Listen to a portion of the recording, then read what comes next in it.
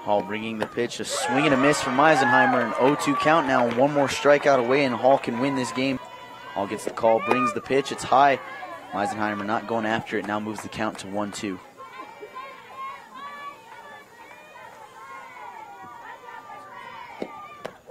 Swing and a miss from Brooklyn Eisenheimer, and that is going to be the ball game.